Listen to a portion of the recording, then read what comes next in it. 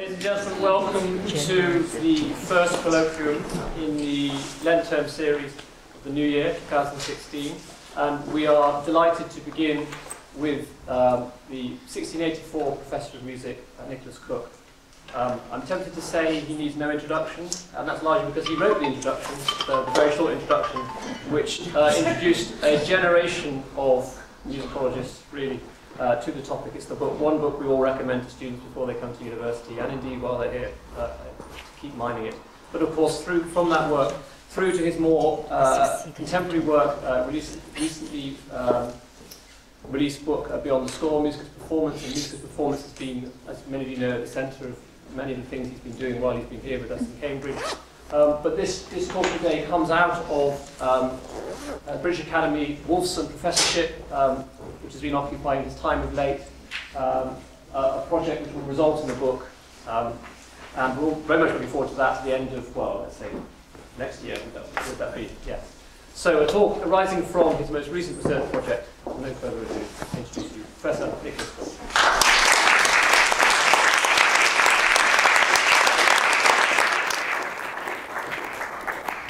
Well, thank you. And sometime around 1893, a mainly female string orchestra was rehearsing at the Croydon Conservatoire of Music under its regular director, Samuel Coleridge-Taylor.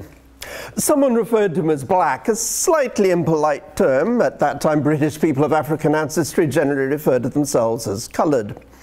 As Coleridge-Taylor's first biographer, Berwick Sayers, tells the story, one of the girls retorted indignantly, "Please don't call Mr. Coleridge-Taylor black. He is only black outside." Well, she had a point. Coleridge-Taylor's father was a medical student from Sierra Leone, but he left Britain in 1875, just before his son was born. The future composer was brought up in Croydon by his unmarried English mother, and at the age of 15 he entered the newly established Royal College of Music, where he studied composition with Charles Villiers Stanford and was seen as the outstanding figure in a cohort that included Gustav Holst and Ralph Vaughan Williams. Already in college he was reading Longfellow, and 1898, the year he graduated, saw the first production of his cantata Hiawatha's Wedding Feast, which rapidly became a sensation on both sides of the Atlantic, for a decade ousting Messiah from the top spot in the world of massed choral music, and that was quite something. Coleridge-Taylor societies sprouted across North America, and if in the end the Coleridge-Taylor phenomenon proved short-lived, the principal reason was his sudden death in 1912.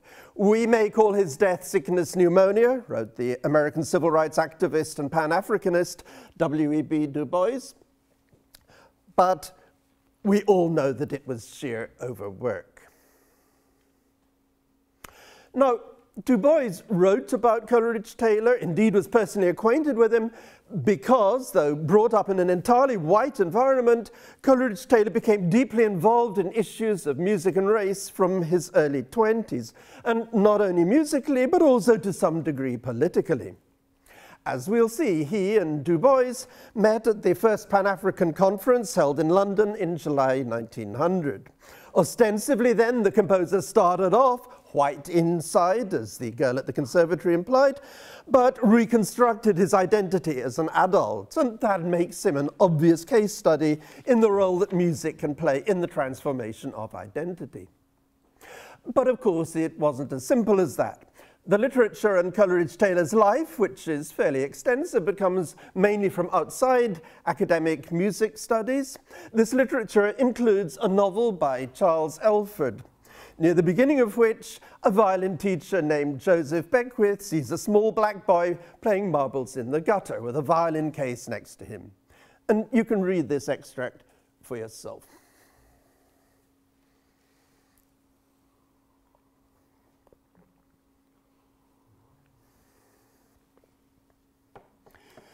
Now, the story is true, or at least it's as Berwick Sayers tells it, except for one thing. It was in 1904, when boarding an American train and hearing comments about his colour, that Coleridge-Taylor retorted, "I am an Englishman."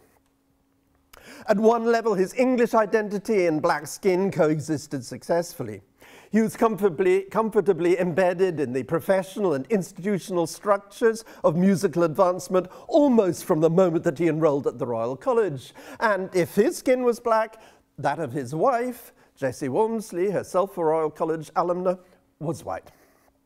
He shared the ambition of practically all English composers at that time, which was to succeed in Germany. And if from 1897 he incorporated certain African materials in his compositions, then that might be seen as falling into established traditions of exotic representation, interpretable as a function of London's position as an imperial metropolis rather than as an investment of personal identity. Catherine Carr, who wrote a thesis on Coleridge-Taylor, writes that Coleridge-Taylor's work is no different from those exotic or oriental works which experimented superficially with unusual foreign techniques, yet ultimately retain their Western heritage and syntax. She mentions Rimsky-Korsakov, Balakirev, and Holst as other examples. But that is obviously not the whole story. There were a few black people in Croydon, but there is no evidence of any close acquaintances, and hence a lack of role models with whom Coleridge-Taylor could identify in this basic, because plainly and publicly visible, dimension of his selfhood. It was only as an adult and an established composer that he developed the extensive network of acquaintances with both resident and visiting West Africans and African Americans that leads Geoffrey Green, another of his biographers, to suggest that it was among these acquaintances that the composer had found his African soul. At the same time, because he was black outside, he was subject to the generally low-level and not necessarily malicious racism of the day. There are stories of a boy in a choir outing setting light to his curls to see if African hair would burn, of another student at the Royal College who called him a nigger, and that already in the 1890s was a slur, and of a clergyman who asked Coleridge-Taylor if he really drank tea and ate bread and butter like other people. Boys routinely called out Blackie as he passed. Just once, Sayers says, with evident approval, Coleridge-Taylor responded by thrashing the youth with his walking stick, though the events affected him severely. Coleridge-Taylor's daughter, Avril, has a related story that must relate to when he was in his 30s. There were lads in Croydon, she says, who sometimes laughed at him because of his dark skin and what they said caused him great pain. When he saw them approaching along the street, he held my hand more tightly, gripping it until it almost hurt. And before that, his future in-laws had raised vigorous objections to his marriage on the grounds that the Negro necessarily belonged to a lower stage of development. Sayers comments that we should not blame them for notions which were common to the white race, and indeed such experiences are entirely in line with other accounts of the black experience in London around 1900, even in professional circles. Theophilus Scholes, for example, speaks of white doctors elbowing a West Indian colleague out of the way and loudly asking, "What's he doing here?" But that racism is normal does not mean that you get used to it, and it's hard for us not to look askance at Sayers' claim that, in general, the colour line was not a source of discomfort to the young composer.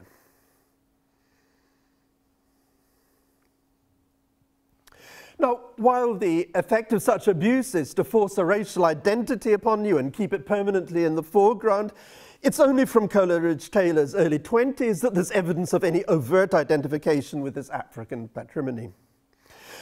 Apparently referring to the period around 1897, Sayers speaks of the curious racial affinities that Coleridge-Taylor felt for the work of Robert Browning, which he related to persistent rumours of the poet's Creole ancestry. Correct rumours as it came out, as it happens. Later, Coleridge-Taylor became interested in the idea, which was to enjoy considerable currency in the 1970s, that Beethoven was black. Less circumstantial is the evidence of the March 1897 issue of the African Times, which contains a Liberian patriotic hymn that Coleridge-Taylor wrote to celebrate the half-century since the establishment of the Republic of Liberia, one of a handful of self-governing African states at that time, and Labour of Sierra Leone. But the best documented and most important evidence is Coleridge-Taylor's involvement in the Pan-African Conference of 1900, which drew delegates from Africa, the West Indies, and America. According to Peter Fryer, the term had been coined, Pan-Africanism, it had been coined only the previous year, meaning that the conference can be seen as one of the starting points for the Afrocentrism that constituted an important strand of the American civil rights movement 60 years later.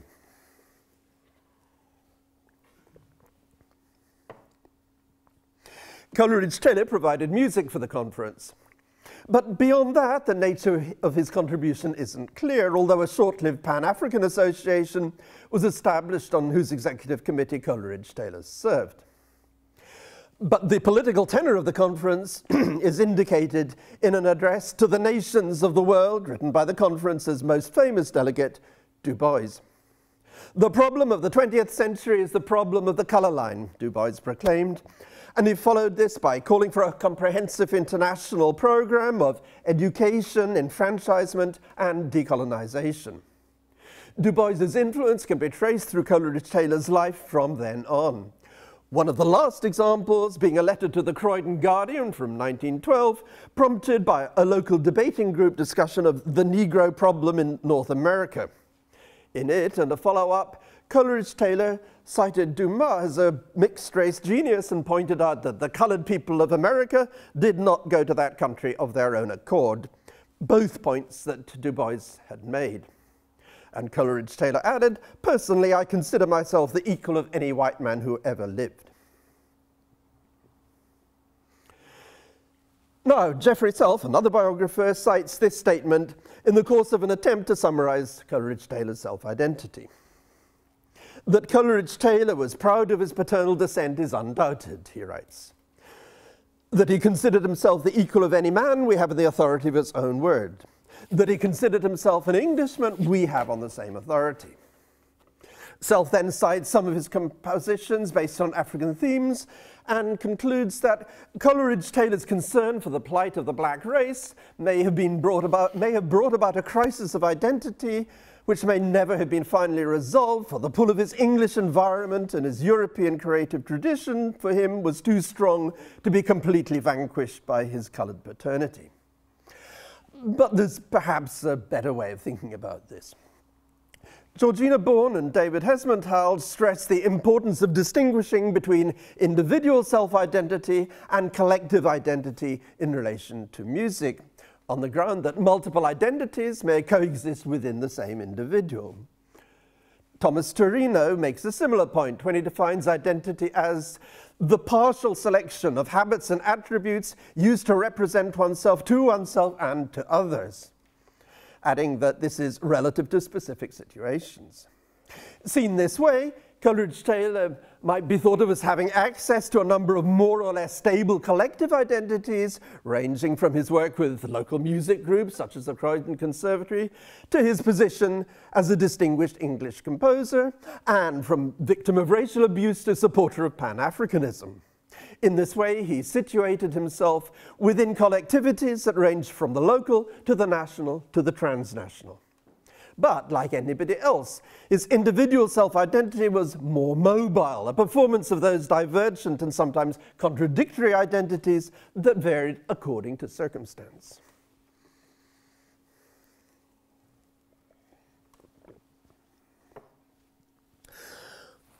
Well, is it possible to throw some light on this tangle of overlapping identities, both voluntary and enforced, by approaching the issue from the direction of the music? Just as there's evidence of Coleridge-Taylor's involvement in African and African-American affairs from 1897, so there's a change in his compositional direction, with titles such as Fantasiestücke and Symphony in A from 1895 to 6, giving way to Hiawathan Sketches, 1896, and African Romances, 1897. The latter, the African Romances, are songs written to texts by the poet and performer Paul Dunbar, apparently the first African-American with whom Coleridge-Taylor developed a close personal relationship. In June 1897, he and Dunbar presented a joint performance at the Salle Erard, that included Coleridge-Taylor's Fantasiestücke and Hiawatha sketches, with Dunbar reciting a selection of his own poems, some of which were written in African-American vernacular. Dunbar's father had been a slave in Kentucky. According to Avril, Coleridge-Taylor's daughter, the encounter made a profound effect on Coleridge-Taylor. In this context, we should remember what is often forgotten, that as a mixed-race composer, Coleridge-Taylor's blackness was as precarious as his whiteness. Perhaps the encounter with Dunbar opened up the possibility of seeing his English identity as a deficit. At all events, Avril continues that the encounter deepened his pride in his origins and his concern for black people, and it inspired him with a feeling that there was a new philosophy concerning liberty to explore across the Atlantic. Indeed, it has generally been seen as sparking off Coleridge-Taylor's engagement with African and African-American issues more generally, but there are 2 points to be made about that. The first is that, as evidenced by the Liberian Patriotic Hymn, this engagement almost certainly predated his first encounter with Dunbar, if only by a few months, and then we have a learned footnote about when ships arrived and stuff like that. The second and more telling point is that even before this, Coleridge-Taylor had already given musical expression to a concern for oppressed minorities. Coleridge-Taylor first set the words of Henry Wadsworth Longfellow as early as 1893. Evoking the dignity and suffering of the indigenous Americans, the decimation of whose tribes had been more or less completed by the 1890s, Longfellow's Hiawatha had an obvious resonance for Coleridge-Taylor. In Jack Sullivan's words, as a black man in a white musical establishment, he empathized with American Indians as outsiders, much as black Indians and Creoles celebrate what unites them at Mardi Gras. But the link that Coleridge-Taylor forged between indigenous and African-American identity is more, between the indigenous and the African-American, the link is more direct than this. When Coleridge-Taylor composed his overture to the Song of Hiawatha, he incorporated Nobody Knows the Trouble I See, a spiritual that was well known from the performances of the Fisk Jubilee's singers, of whom more shortly.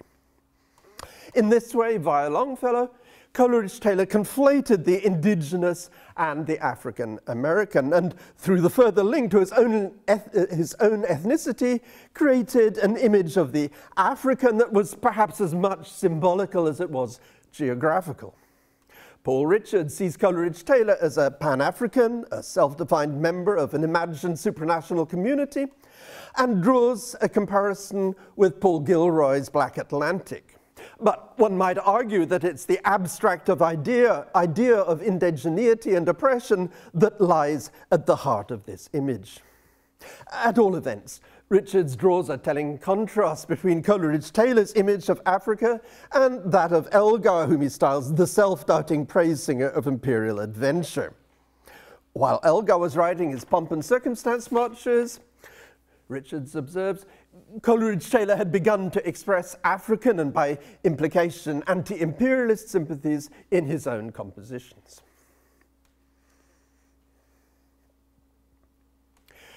Coleridge-Taylor's involvement with Africa, however defined, is easy enough to trace in the titles, texts, and incorporation of ethnically marked musical materials within his compositions.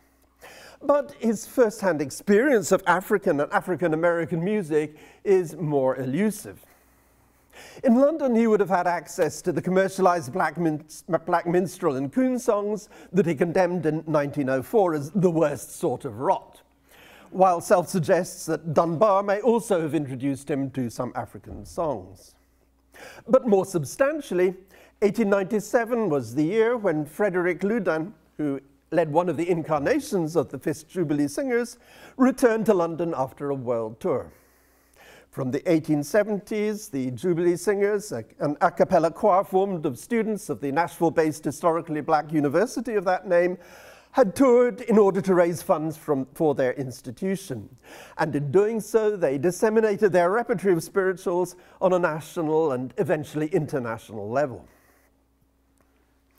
Loudun became a personal friend of Coleridge-Taylor's, also attending the 1900 Pan-African Conference and serving on the Pan-African Association's committee. There were Jubilee concerts in London during the 1890s, and Sayers confirms that Coleridge-Taylor attended them. It was through the Jubilee Singers, the composer wrote, that he first learned to appreciate the beautiful folk music of my race. Sayers says that, in particular, it was the quality of the voices that impressed him, and goes on to explain that, quote, the traditional reedy singing tone had been replaced by the purity of the tenor tones and the deep forward tones of the bass. The Jubilee Singers' repertory, much of it collected by the singers and their first music director, the white missionary George White, the repertory had from the beginning been transcribed into staff notation. And when he rehearsed the students, White did so, quote, with the same exactitude that he brought to their official repertoire of cantatas and hymns and popular song. He held his fiddle in hand so as to check the pitch and insisted on soft vocalization and blend. Well, that resonates with Samuel Floyd's claims about the successive refinements of the Fifth Jubilee Singers. He cites a description from 1878 that refers to their most pleasing sweetness of tone, contrasts this with earlier descriptions of the singing of spirituals, and adds that this process of refinement was to continue generation after generation until audiences would no longer hear spirituals even as the Jubilee Singers themselves had first sung them, let alone as they had been sung by the slaves. In short, the sound image evoked by Sayers had been disciplined by or filtered through staff notation. I'll play you a little snippet of their singing from 1909. This is actually the Fifth Jubilee Quartet, so a subset of the chorus, but it will still give you an idea of their vocal production at that time.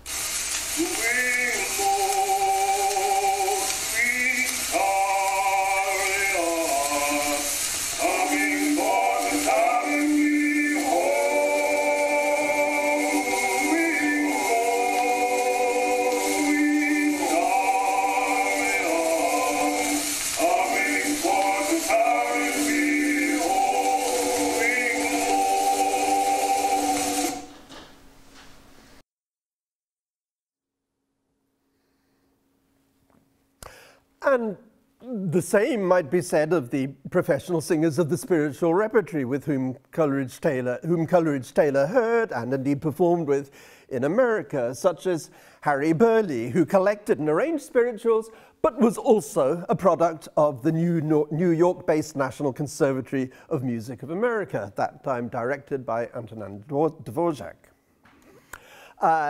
Burleigh was also a pioneer of the African-American art song. And recordings of Burleigh singing, admittedly from a later stage of his career, exhibit a vocal style not unlike that, for example, of Paul Robeson. If in this way Coleridge-Taylor encountered the spiritual tradition at one remove, his reception of it was also conditioned by the writings of Du Bois, with whom he kept up a personal relationship. But most important, he read Du Bois's most famous book shortly after its publication in 1903 and described it as about the finest book I've ever read by a colored man and one of the best by any author, white or black. The final chapter is devoted to the genre of spirituals that Du Bois terms sorrow songs, and he interprets it as the repository of deep racial memory laid down in Africa. While the words change, Du Bois says, the music is far more ancient, and he cites the example of a melody handed down in his own family. 200 years it has traveled down to us, he writes, and we sing it to our children, knowing as little as our fathers what its words may mean, but knowing well the meaning of the music. Now, the idea of racial memory was more credible at the turn of the 20th century than it is now. And if Coleridge-Taylor was indeed in search of his African soul, Green's phrase, then he might logically have seen the spiritual as the place where it was to be found. At all events, During 1904, Coleridge-Taylor composed probably the most influential of his African works, the 24 Negro Melodies, Op. 59 for solo piano. And they were published the following year by the Boston-based Oliver Ditson Company, which is itself significant. As far as I'm aware, writes Green, no American had been able to convince a mainstream publisher to consider a volume of black music before 1905. And as a matter of fact, it was Ditson who came to Coleridge-Taylor, not the other way around.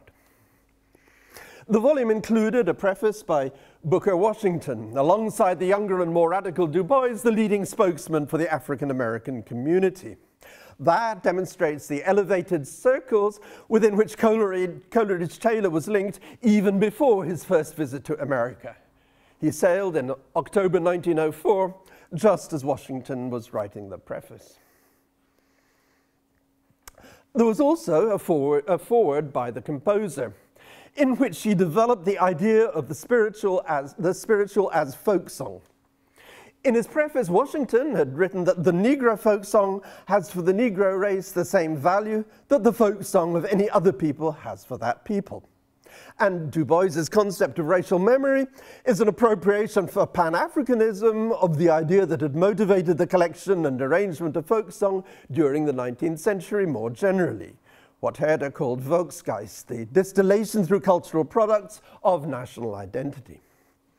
This is the context within which Coleridge-Taylor positions himself when he writes, "What Brahms has done for the Hungarian folk music, Dvorak for the Bohemian, and Grieg for the Norwegian, I have tried to do for these Negro melodies."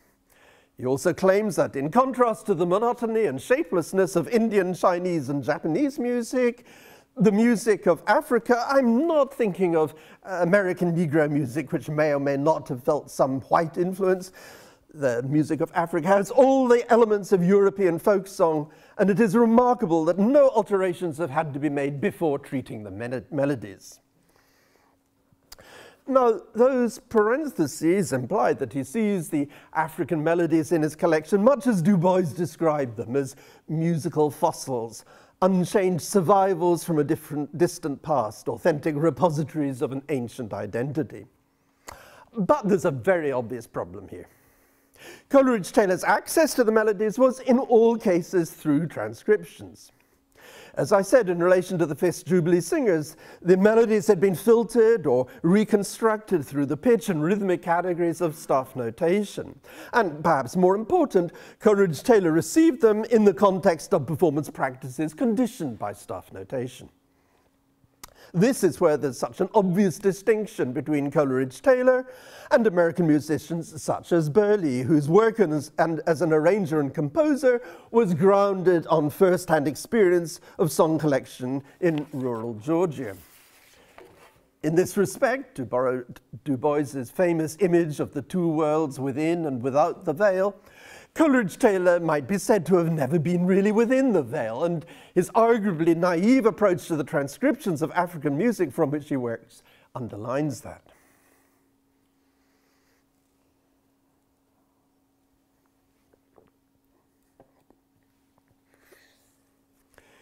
Two-thirds of the 24 Negro melodies are African American, while others are West Indian or African. Only one, Oloba, is from West Africa, and in his foreword, Coleridge-Taylor singles it out as a highly original number. Normally, Coleridge-Taylor prefaces his arrangements of the melodies, in which they are elaborated into short performable pieces for piano, with the original transcription on which they are based, but as you can see, in this case, there are two. So the first one is a Yoruba melody with text that he was given by a personal acquaintance from Sierra Leone. The second, as you can see, is a West African drum call, in the author's possession. Well, one might say that Coleridge-Taylor's forms of words betrays a conception of music as an artifact rather than a trace of performance practice. And I know of no evidence that he was aware of the nature or variety of African drumming. Richards interprets this transcription as invoking the Yoruba hourglass tension drum, and makes the bold claim that when played with suitable rhythmic flexibility, the drum call and first statement of the theme are perhaps the closest the composer ever came to evoking the actual sound and texture of African music. Well, here's the drum call and first statement of the theme as played by David Schäfer-Gottschalk, and you can see what you think.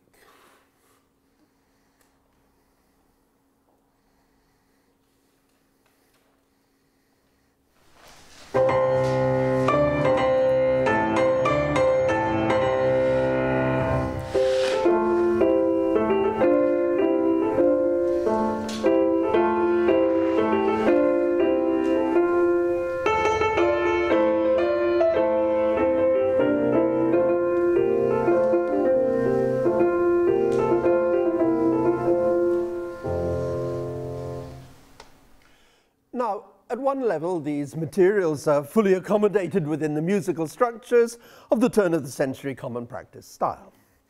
Typically, of the 24 Negro melodies, Olobo is structured around 3 variations of the complete theme.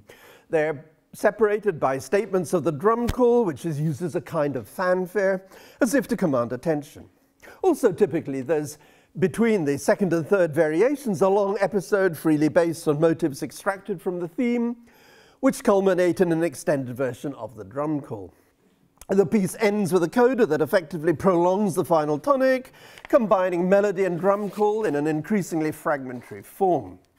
Coleridge-Taylor employs standard compositional techniques of variation and development, such as integrating thematic motifs with open-ended harmonically directed textures. He creates a different harmonic interpretation of the melody's opening 3-note motif on almost every occasion of its appearance. The pitch classes remain the same, but the harmonic or tonal contexts change. And he packages the variations into an ABA pattern that in its modulating second section and return to the tonic for the third carries a faint echo of sonata form. But that kind of technical description misses everything that matters. One significant feature is the nature of the original melody. As you can see, it consists of 4 phrases, each of 4 bars, largely made up of multiple variants of differing lengths of the opening G-A-F motif. The first 2 phrases consist of nothing but those 3 pitches. The third begins with a rise to D and adds the remaining notes of the F major scale, while the fourth returns to the tessitura of the first 2 phrases, retaining C, D, and E, but now at the lower octave. With the exception of the third phrase, the theme is singularly undirected in nature. Seen in terms of the common practice style, it comprises an irregularly spaced series of closing gestures. But the manner in which Coleridge-Taylor sets it is highly directed. After the initial variation, in which the melody is camouflaged through the addition of upper and lower pedals, the second variation introduces a swaggering Edwardian sound. The texture is now homophonic with chromatic and often linear harmonies, and its 16 bars are extended to culminate in an overblown tonic cadence.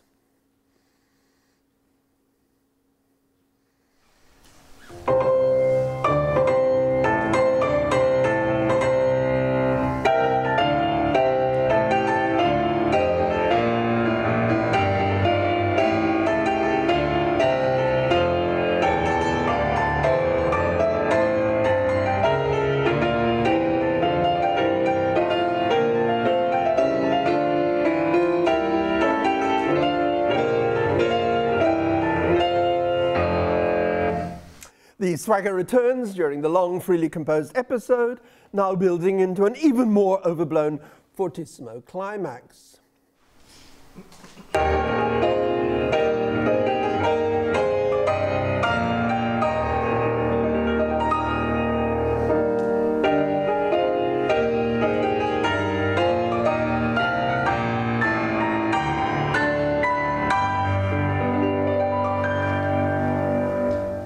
It returns once more in the final variation, where the theme appears in triumphant augmentation. Marked largamente, it's played in block chords, interspersed with extravagant rising arpeggios, redolent of the hotel lounge or palm court. So here's the beginning of it.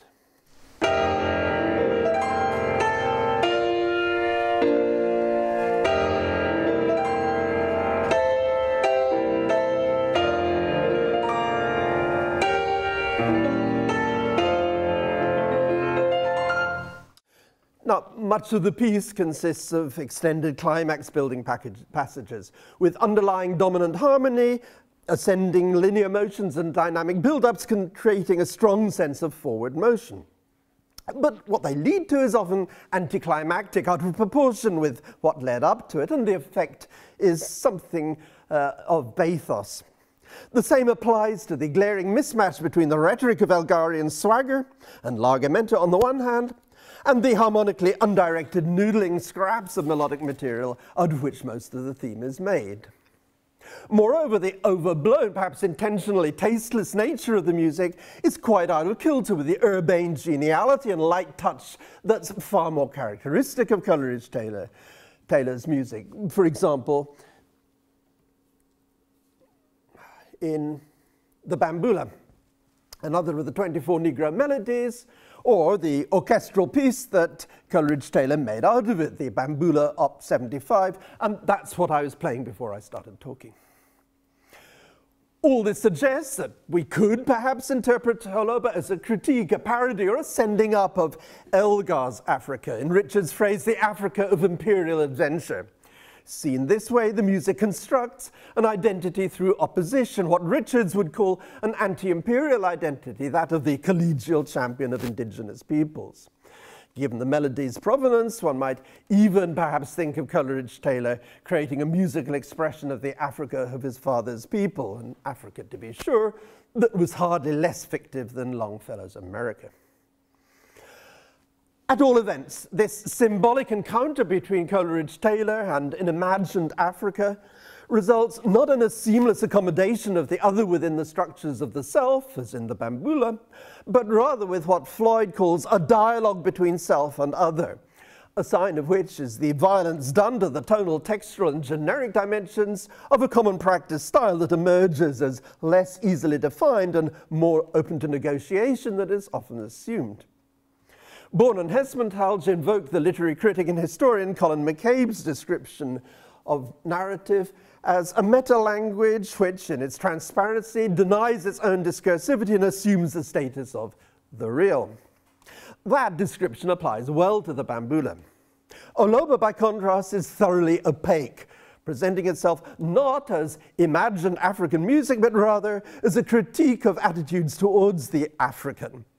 The impact of the original melody emerges from the tensions and contradictions inherent in Coleridge-Taylor's score, rather than from any putative relationship to the actual sound and texture of African music. From this perspective, one can at least begin to understand why, in his book about the impact of American culture on European music, Sullivan describes the 24 Negro melodies as an extraordinary example of multiculturalism, an Anglo-Negro hybrid quite unlike anything else in modern culture. The first two chapters of Sullivan's book focus respectively on the spiritual and on Longfellow, in each case emphasizing the importance not only of Coleridge-Taylor but also of Dvorak, who died in the same year that Coleridge-Taylor wrote his 24 Negro melodies. While Coleridge-Taylor said in his foreword to that work that he aimed to do for American music what Dvorak did for Bohemian music, the association with Dvorak goes back to his college days. Self calls Dvorak Coleridge-Taylor's mentor, even though they never met.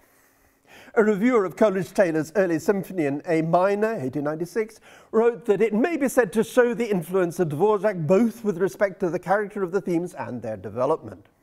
But it's not simply a matter of style and technique. In particular, their shared passion for Longfellow is revealing. In 1893, Dvorak told the New York Herald that he had been reading Longfellow for 30 years. And in Sullivan's words, he wrote a symphony from the New World, composed the same year, with a copy of Longfellow's poetry on his music stand, and the soulful sounds of black music sung by his most gifted student ringing in his ears, and the gifted student was Burleigh.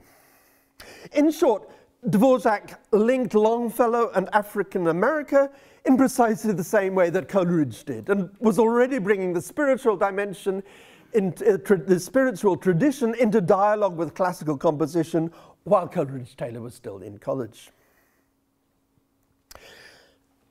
Okay then, but what did Dvorak do for Bohemian music? Sullivan writes that after his discovery that the American musical establishment had no interest in African-American music, Dvorak quickly resolved to do in America what he had already done in Europe, to mine a folk vernacular and convert it into art that would be both formal and accessible. Well, that's true, but there is more to it. The assimilation of Dvorak into the mainstream of Western classical music, in effect as a more accessible and colourful version of Brahms, has had the effect of flattening out his achievement both musically and ideologically. Born and Hesmondhalgh suggests that because of its lack of denotation and compared with the visual and literary arts, music hides the traces of its appropriation, hybridities, and representation, so that they come over time to be naturalized and aestheticized. Musical elements that begin as markers of national or ethnic groups are constantly being incorporated within a changing common practice style. That goes for the modal inflections, irregular phrase structures, and other aspects of stylized folk idiom that are found in Dvorak's music. And the same applies in the ideological domain, where the naturalization and aestheticization to which Born and Hesmondhalgh refer is key to the music's effect. It was in the same year as Coleridge-Taylor met Dunbar that the Viennese music theorist Heinrich Schenker, who came from Galicia on the northeast border of the Habsburg Empire, wrote that because of his understanding of the German logic of music, Smetana was able to present Bohemian music in a perfection which will not be surpassed. Since then, Dvorak has also succeeded. His chamber music in particular, with its Bohemian roots, is blessed with such outstanding German virtues that it justly seems to us most highly attractive. What might seem a purely musical form of politics acquires a broader significance when this quotation is juxtaposed with another, which dates from the year when Ditson published the 24 Negro Melodies. Guido Adler, who had moved from Prague to the chair of musicology at the University of Vienna, wrote that as the motivic material is taken from the national stores which the artists work up into classical structures, so may our higher statescraft join the particularities of the people into a higher unity.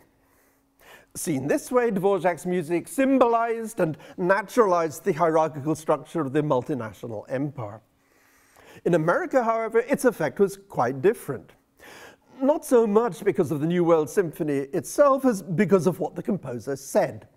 "I'm now satisfied," he told the New York Herald a few months before the symphony's first performance, "that the future music of this country must be founded on what are called the Negro Melodies. These are the folk songs of America." And 2 years later, he proclaimed them the most striking and appealing melodies that have yet been found on this side of the Atlantic.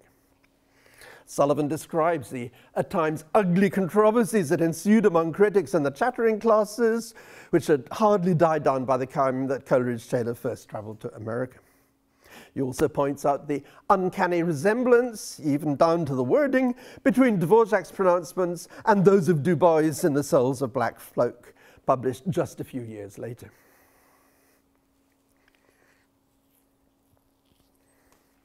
If Dvorak, perhaps unwittingly, made a powerful intervention in American racial politics, it might equally be said of Coleridge-Taylor's music that its symbolic meaning counts for less than the action that it prompted. Richards invokes Schenker's domain of musical logic when he writes that African elements are perfectly at home in concert garb, forming a seamless garment with the European elements. But the more important point is that they are perfectly at home in concert halls, those canonical sites for the performance of white middle-class culture. Sayers tells how in 1898 the audience at a provincial English performance of Coleridge-Taylor's ballad in A minor knew that Coleridge-Taylor was an Anglo-American, but assumed that this meant he was a white colonist. Sayers continues, "There was a general pause of astonishment at the entry of a short, swarthy, quick-moving young man whose enormous head with its long black hair, broad nostrils, and flashing white teeth betrayed at once the race from which he came." Sayers adds that the pause was followed by a storm of applause, and he puts this down to the sense of fair play characteristic of our race as a whole in its relationship with the backward races. And if in this way, through his music, Coleridge-Taylor controverted expectations in England, he did so all the more in the strange land of prejudice, as which he once dubbed racially segregated America.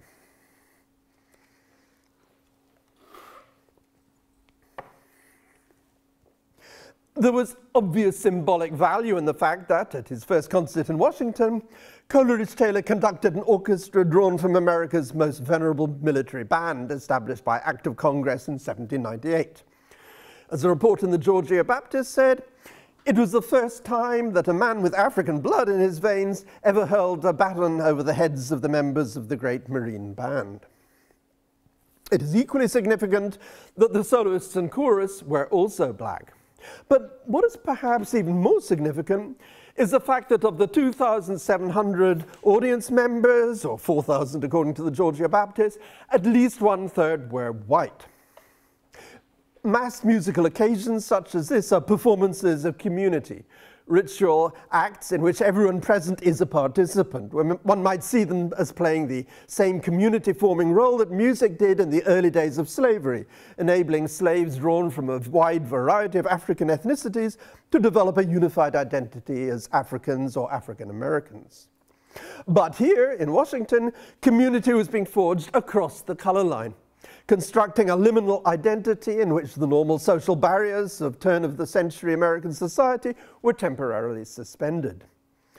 Coleridge-Taylor's host and the chairman of the local Coleridge-Taylor Society was Andrew Hillier, who had been a slave in Georgia and was the first African-American to graduate from the University of Minnesota. 4 years after his visit, Hillier told Coleridge-Taylor that when we are going to have a Hiawatha concert here, for at least 1 month we seem, as it were, to be lifted above the clouds of American colored prejudice. In short, music is a domain of social action, the consequences of which go far beyond music, as Booker Washington told Coleridge-Taylor. Hiawatha, he said, acts as a source of inspiration to us not only musically, but in other lines of endeavor.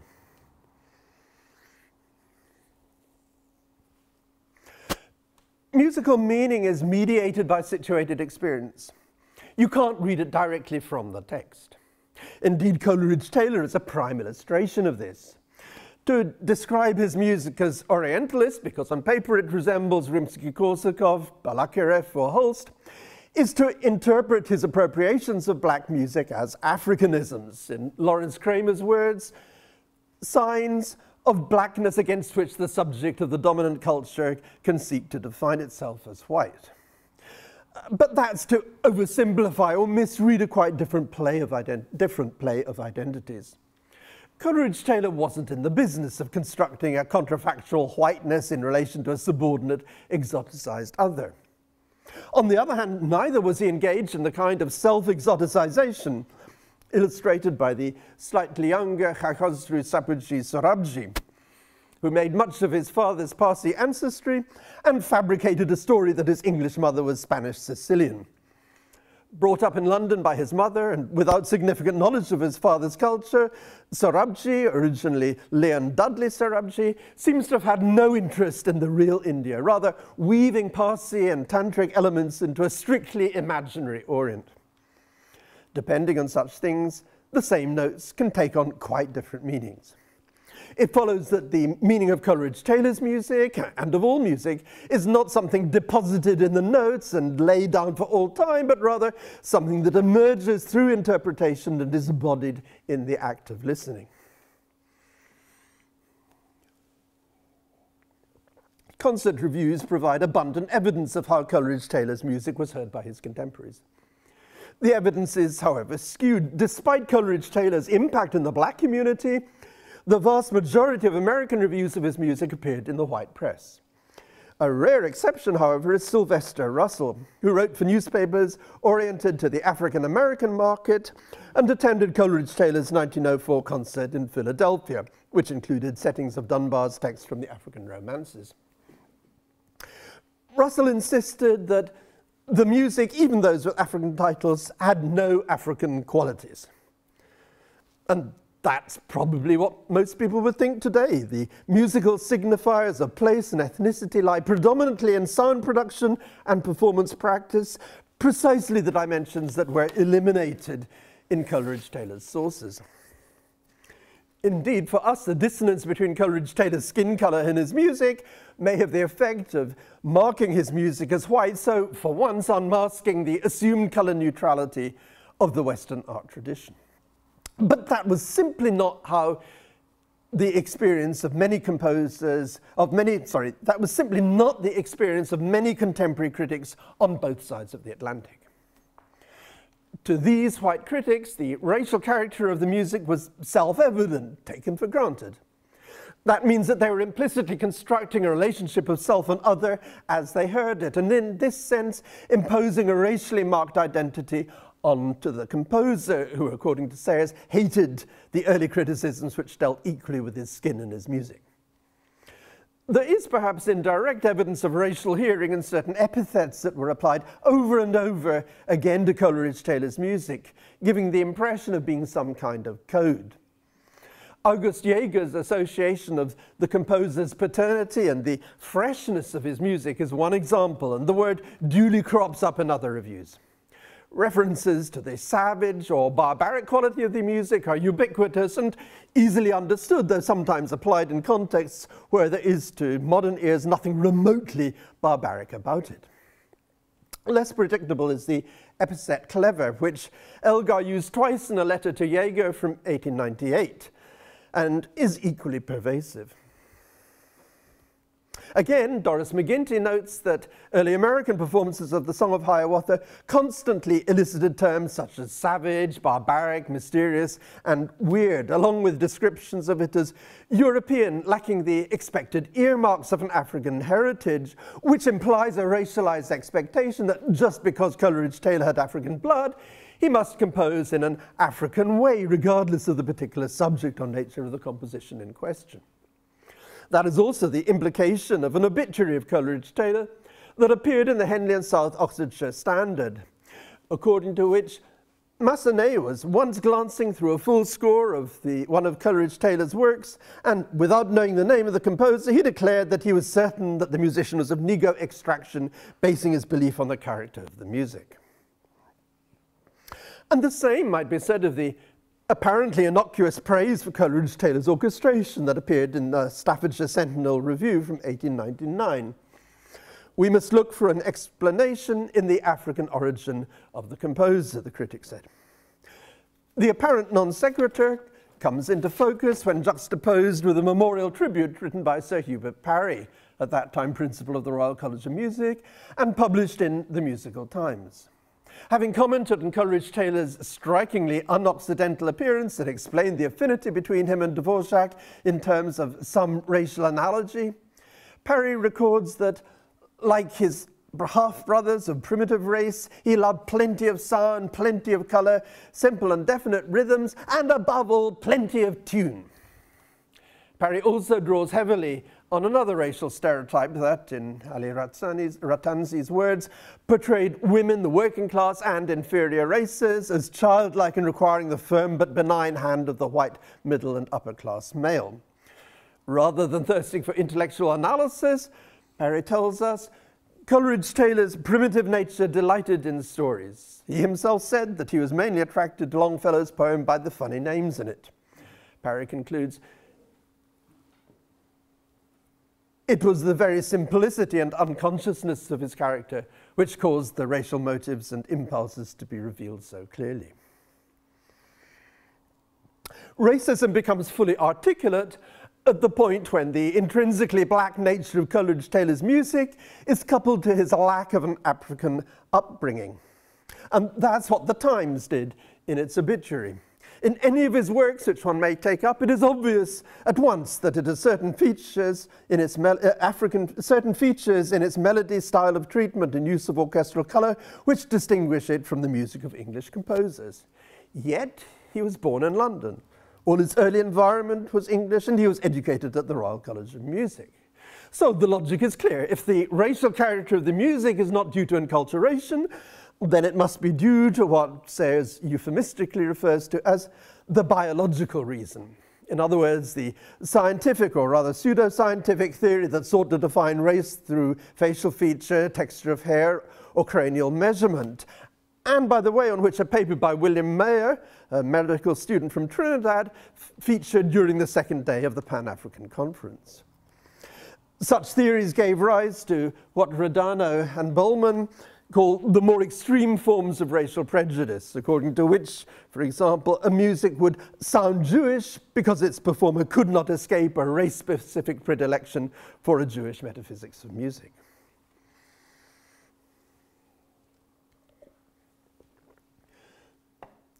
Whether or not they subscribed to scientific racism, it's clear that many, probably most, of Coleridge-Taylor's white friends and colleagues thought in ways that would nowadays be seen as racist. They believed that biological characteristics such as skin color, shape of nose, type of hair, and size of skull were associated with ingrained cultural and behavioral traits. In other words, that there were such things as distinct races and that they existed in a hierarchy. Sayers, who was himself a friend and wrote his biography at Jesse's request, provides a good illustration. On the one hand, as we've seen, he dismisses race as a source of discomfort and seeks to excuse Jesse's relations. He notes the racial quality of Coleridge-Taylor's orchestration and his love of funny names, commenting of the latter that a cursory study of the Negro shows how true this is to his temperament. He even describes the composer's appearance in a way that is alarmingly suggestive of an ape. On the other hand, he condemns as brutal nonsense a publisher's description of the composer as a damned nigger, he'll never do anything more. And he cites Coleridge-Taylor as a complete answer to all the biologists who generalize on the limitations of the Negro genius. What I said about the mobile performance of self-identity, of course, applies as much to Sayers as it does to Coleridge-Taylor. But the point is that while underlying racial patterns of thought may coexist with personal respect and even affection, they are always capable of being mobilized by pernicious ideologies, and remarkably quickly, that's Daniel Goldhagen's message in Hitler's Willing Executioners.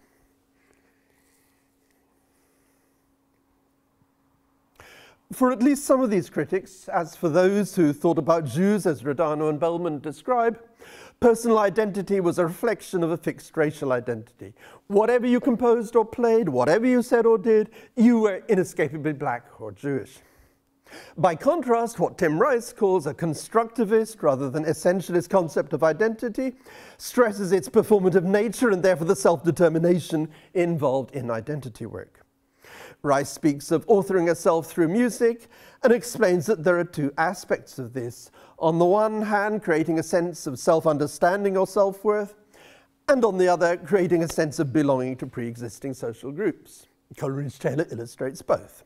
His statement that he considered himself the equal of any white man who ever lived speaks to a sense of self-worth gained through his extraordinary success as a composer and the position that it earned for him both within and beyond the social and institutional structures of English musicianship.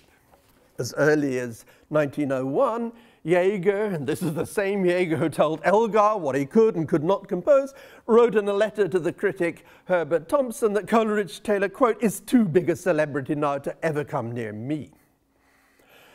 At the same time, Self's reference to Dvorak being his mentor expresses Coleridge-Taylor's membership of the transnational community of composers, to which his privileged position within cultured and political American and political African-American circles added a further dimension.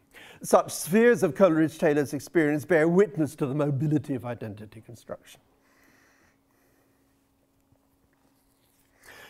But that is the story of the Coleridge-Taylor who was only black outside. It doesn't bear on the experience Du Bois famously characterized as two-ness, two souls, two thoughts, two warring ideals in one dark body. Coleridge-Taylor's dark body forced racial markedness on him, conditioned the availability of identities, as for all black residents of Victorian and Edwardian England. But at the same time, it afforded his construction of a Pan-African identity. And if Richards is right about Coleridge-Taylor searching for his African soul, if that is, he came to figure his whiteness as deficit, then the traces of that search may lie in his music. Earlier I suggested that Coleridge-Taylor may have thought of the Sorrow Song, the repository of African racial memory, as the place where he would find his new identity. But as Simon Frith says, identity is not something we reveal or discover, it's something we create, and so we might think of 24 Negro Melodies as a site where Coleridge-Taylor labored to construct a new social identity, that of the Pan-African, a member of another transnational community, which is to say, a community more imagined than real. Sullivan writes that the Negro Melodies are richer and stranger precisely because their creator had one foot in each reality, his imagination set in the cotton field, his experience in the drawing room. That is Coleridge-Taylor's version of Tunis.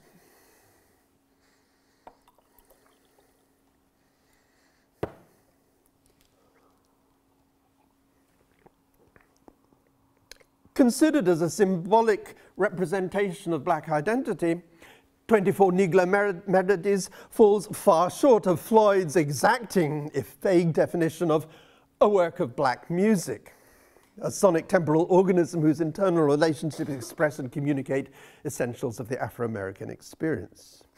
But Martin Stokes writes that music and dance are not just static symbols, objects which have to be understood in a context, but are themselves a pattern context within which things happen. Stokes is talking about ritual, but what he says applies to music as performance more generally. I spoke of the negotiation of liminal identities that crossed the colour line in American performances of Coleridge-Taylor's music. In England, the massed choral performances of the Hiawatha Trilogy at the turn of the century afforded their amateur participants a surrogate experience of indigeneity, the thrill of identification with an exotic other. And every year during most of the 1920s and 1930s, in a last gasp of the Coleridge-Taylor story, there were 2 weeks of summertime performances of the Song of Hiawatha at the Royal Albert Hall, at which soloists wore feathers, the chorus dressed up in Indian clothes, and everywhere there were children in war paint.